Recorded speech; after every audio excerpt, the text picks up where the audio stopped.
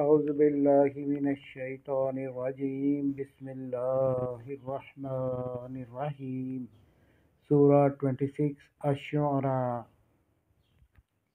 Introduction. This surah stands at serial number 26 of the compilation of Holy Quran, and it has 2 to 7 verses. How the name was taken. The surah takes its name from verse 2 to 4, in which the word Ash-Shu'ara occurs. Period of revelation.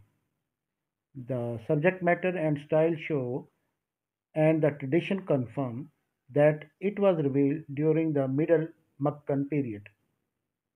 According to Ibn Abbas, Surah Taha was revealed first, then Surah Al-Waqi'ah, and then Surah Ash-Shu'ara. Ruhul Mani, Volume 20, page 64 refer. About Surah Taha, it is well known that it had been revealed before Hazrat Umar radiallahu ta'ala anhu embraced Islam. Subject matter and topic of this surah.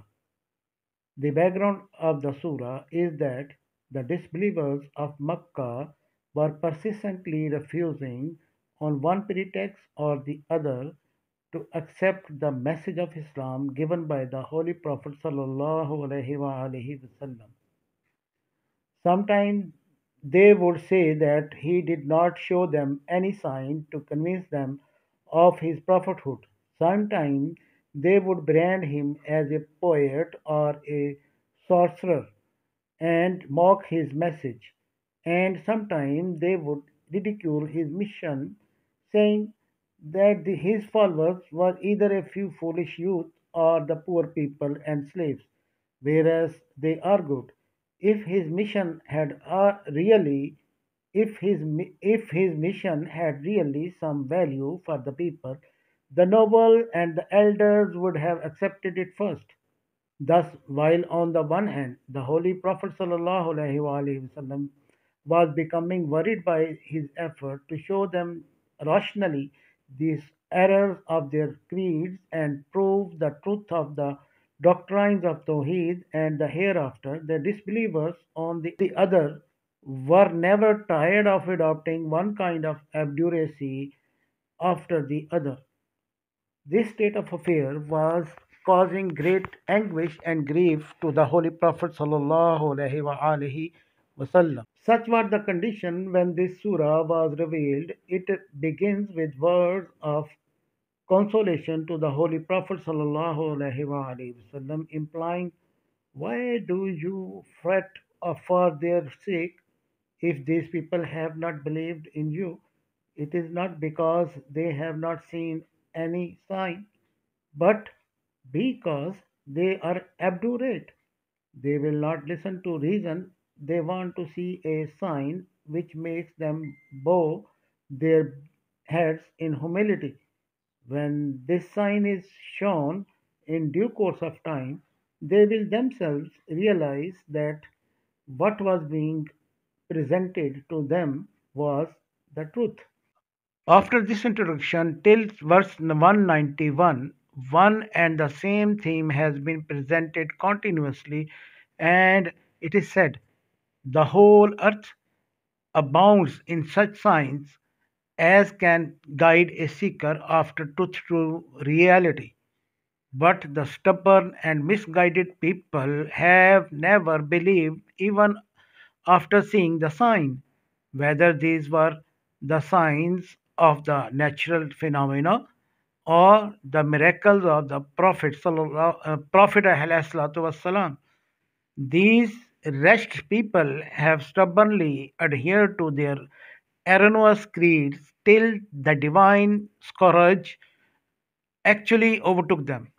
It is to illustrate this that the history of 7 of the ancient tribes has been told, who persisted in disbelief just like the disbeliever of Makkah.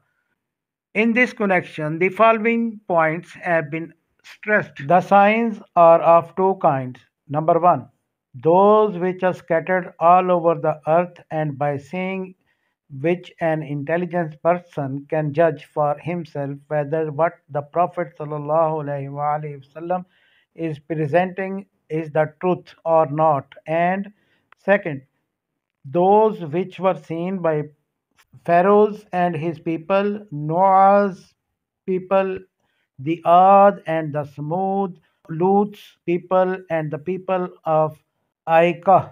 Now it is for the disbeliever to decide which kind of the signs they are eager to see.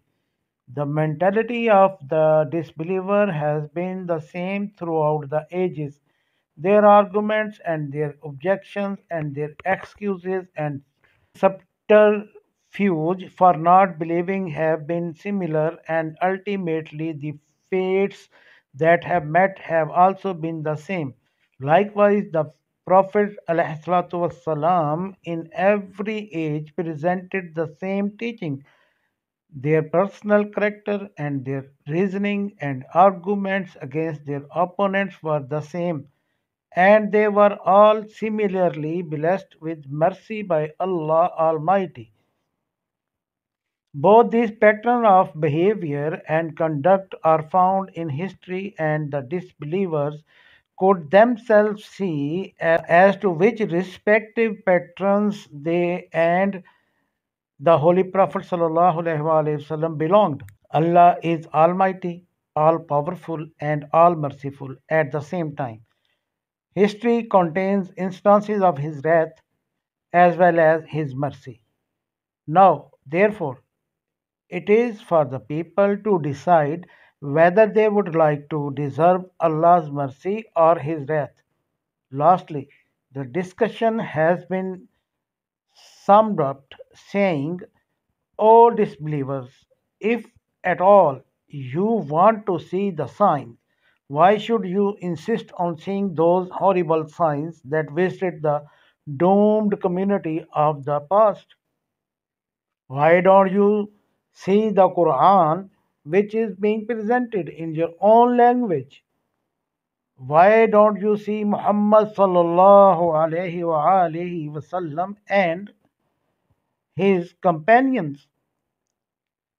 Can the revelation of the Quran be the work of a Satan or a jinn? Does the recipient of the Quran appear to be a sorcerer? Are Muhammad sallallahu alaihi wasallam and his companion no different from a poet and his admirers? Why don't you give up disbelief and search your hearts for their judgment? When in the heart of your hearts you yourself believe that the revelations of the Quran have nothing in common with sorcery and poetry, then you should know that you are being cruel and unjust, and will certainly meet the doom meant for the cruel and unjust. Alhamdulillah, we have completed today the study of Surah Ash-Shu'ara.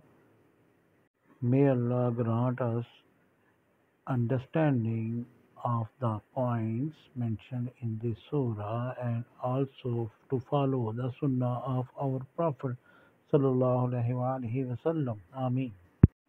Kindly subscribe Jameel TV. Thanks.